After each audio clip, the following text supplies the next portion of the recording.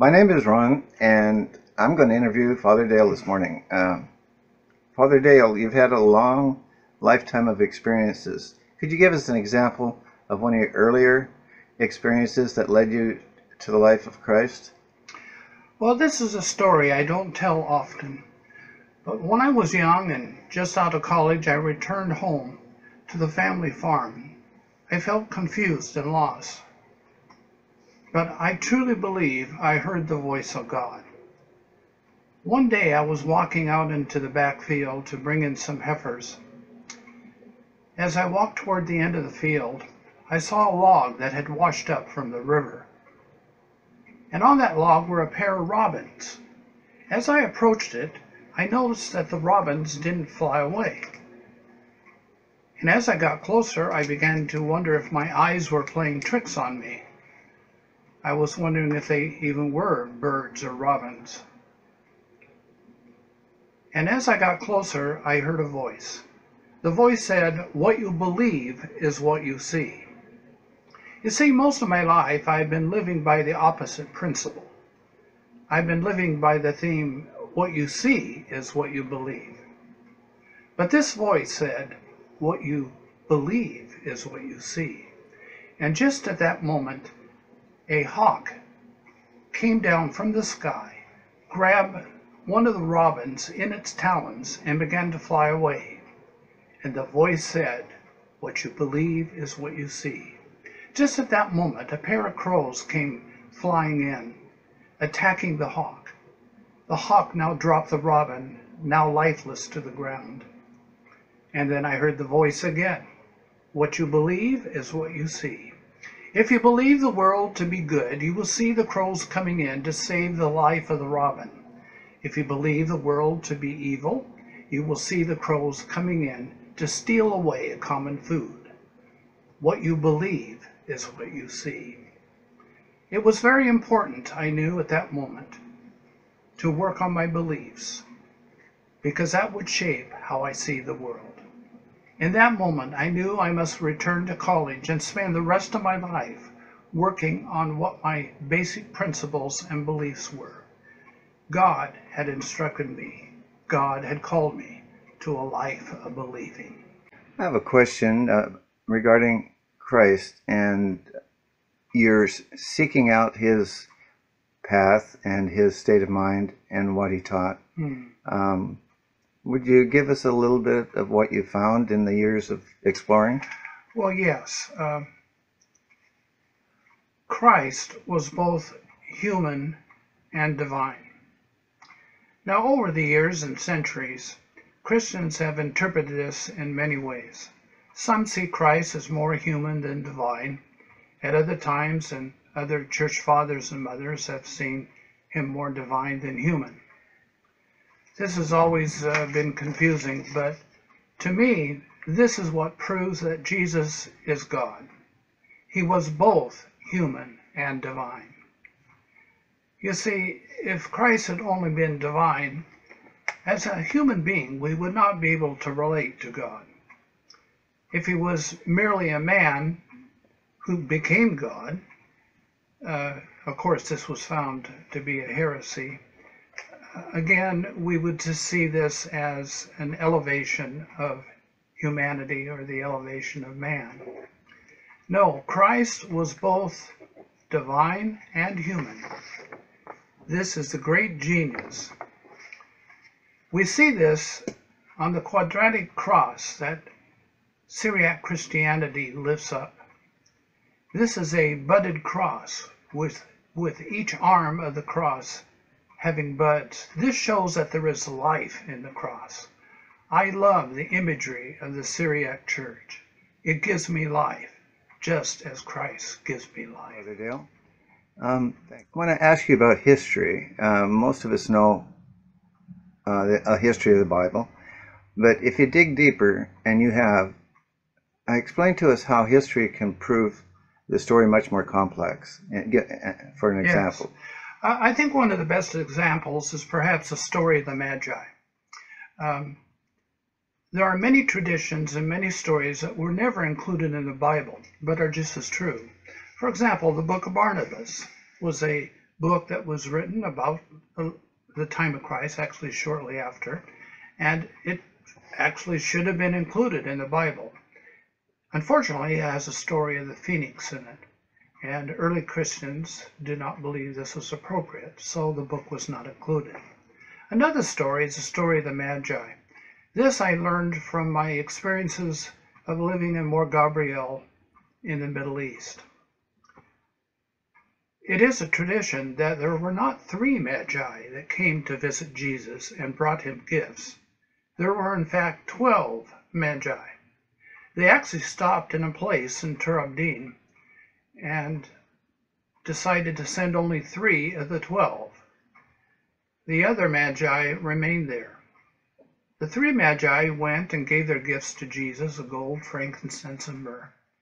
And when they returned to Tur Abdin, they brought with them the swaddling clothes, or literally the diapers of Jesus.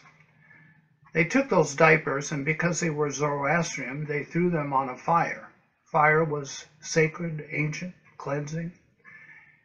And as they looked into the fire, the swaddling clothes, or the diapers, had turned into gold medallions. Each medallion had a face of one of the Magi on it. This is a story that we tell quite often in the Syriac Orthodox Church. I love these traditions. I love these stories. And many of them should have been included in the Bible. The history of Christianity as we know it, or as the Western culture knows it, is incomplete. Could you explain a more overall, better look at Christianity in the past history? Yes, I think in some ways Christianity has been identified with the West, essentially Europe. And in a way, this is a narrow and maybe even perverted view of the total history of Christianity. Scholars and writers like myself are discovering a wider and deeper history of Christianity. As we read in the book of Acts, there were people from all over the world that came to Jerusalem shortly after the death and resurrection of Christ. In fact, in the first 1,000 years of Christianity, the bulk of Christianity, the greater demographic of Christianity, was in the East, not in the West.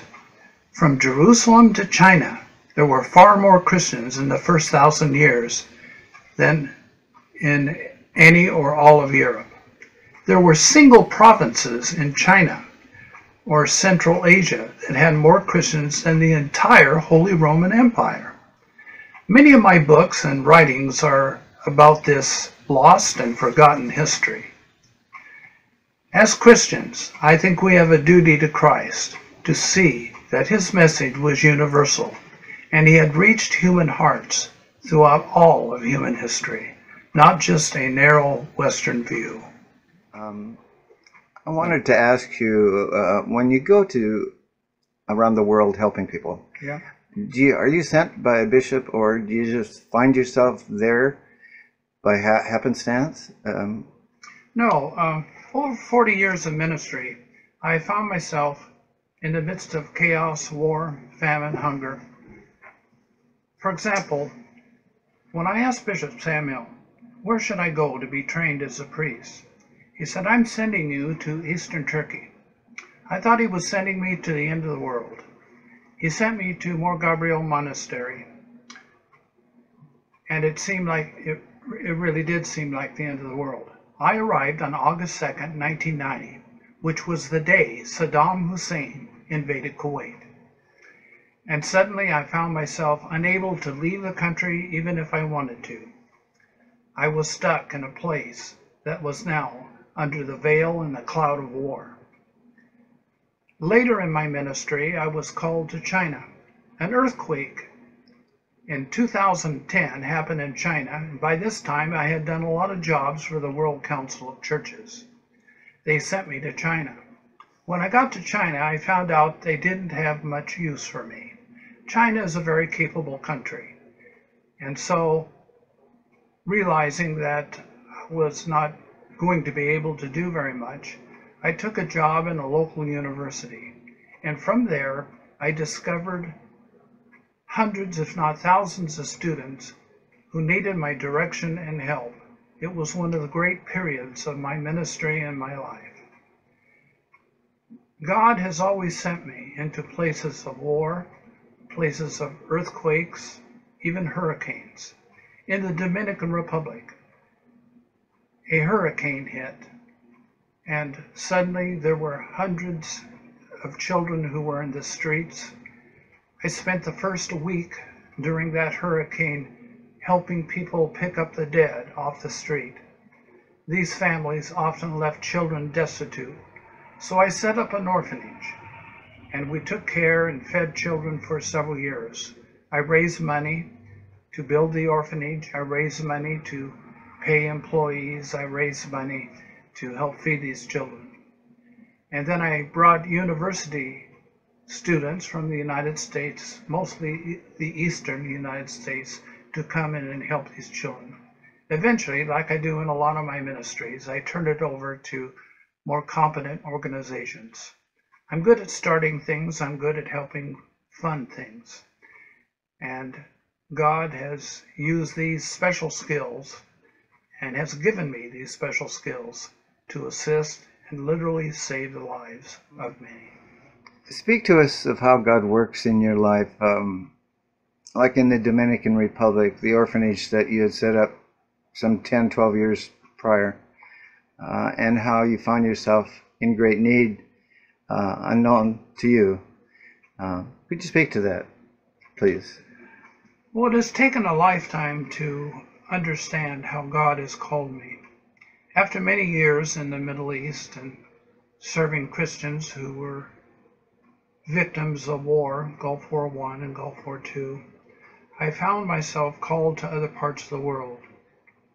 5 years in China, teaching in a university, serving people who had been in an earthquake. I found myself called to the Dominican Republic, literally on the other side of the world. I arrived there at the same time a hurricane hit the area. There were thousands of people desperate for food.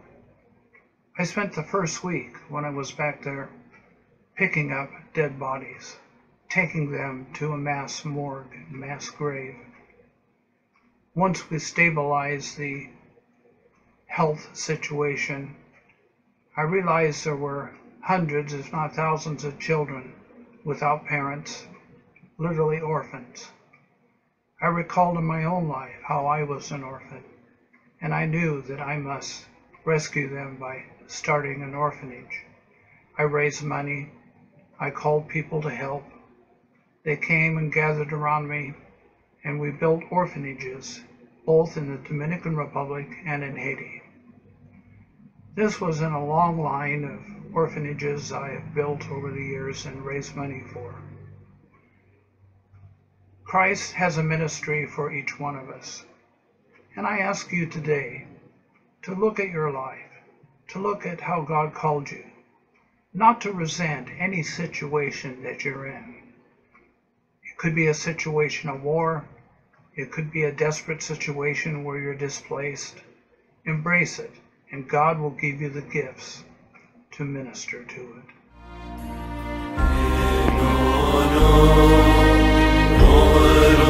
شريرا